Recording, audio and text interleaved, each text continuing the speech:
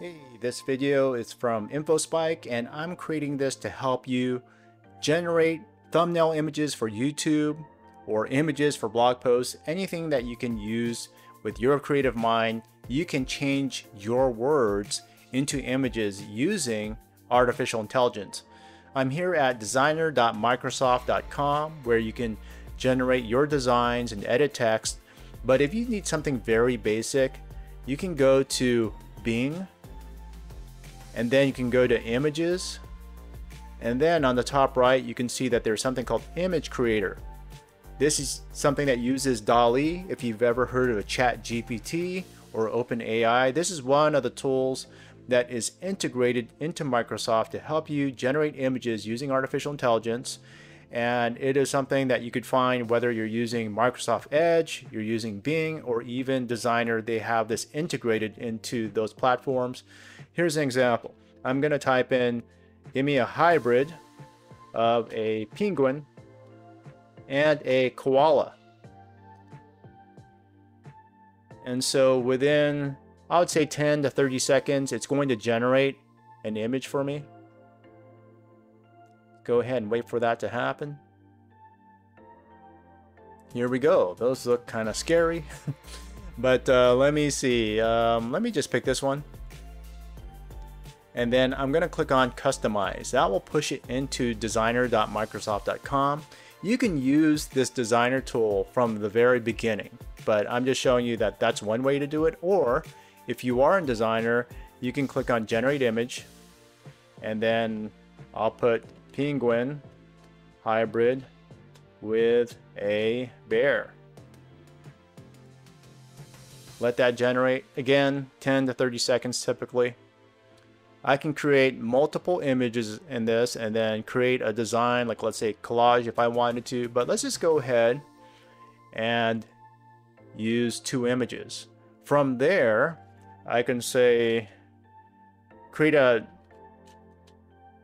YouTube thumbnail about penguin hybrids. I can use the pre-existing images on the right, or I could generate more by clicking on this, clicking the generate button.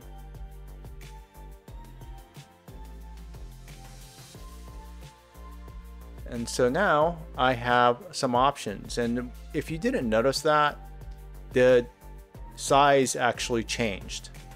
And the reason why it changed is because I put create YouTube thumbnail. If I put Instagram image, I can do that, or I can manually select the size, as you can see here.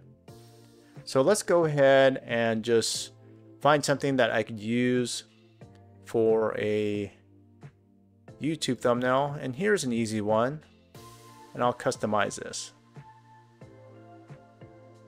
Okay.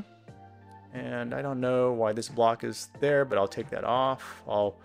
Whatever I select, I can press Control X to delete. That's the way I usually do it. You might be able to use delete on your keyboard as well. And then I'm going to change this text, and I'll delete the top 2.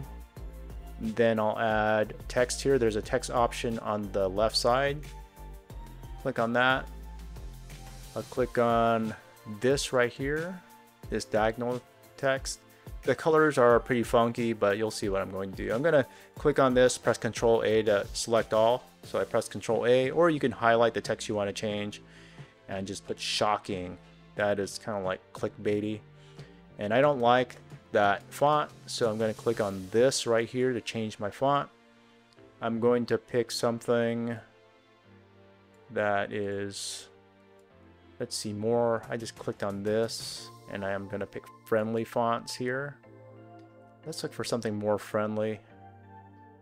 And I'll go ahead and use this Bangers font. It's used on a lot of thumbnails. Let's click on that. And I just extended this right part here to make it wider. And now I'm going to change the background. I'll just click on the background and change this color. I'll click on this green color up here on the top center, and then click on it again, and then I'm able to change the background. Let me change the background to that. let me put something more with a higher contrast. Pick that, or I can pick a new color. I'll click on this plus and I'll pick this color here, make it pop, and then I'll change the color of the text by selecting it, and I'll just pick white. So if I pick white here, and then I can click this and pick white as well, and then I have to select all text if I want to change the color of all text. I'll click on white here, and then I can pick the alignment, and I'll make it center aligned. I'll click on it again, and there we go. Of course, I can go ahead and change the other colors. I can go ahead and change the shapes. I can add a shape, like let's say if I go to visuals, go to graphics, go to shapes, I can pick a square, and then, oops, move that square and make it kind of somewhat like an abstract design. Put that there, go ahead and rotate it, and then click on it, change the position to make it go to the back, and then I'll go ahead and change the color as well. Let's go ahead and bring it forward, change the color, and I'll make it black. Okay, so I can go ahead and add more shapes if I wanted to, change design if I wanted to. It kind of makes it more kind of like some kind of abstract design. And then I can click on download. And when I click on download, I can download it to my computer and then upload that to YouTube as a thumbnail. And that's all for this tutorial.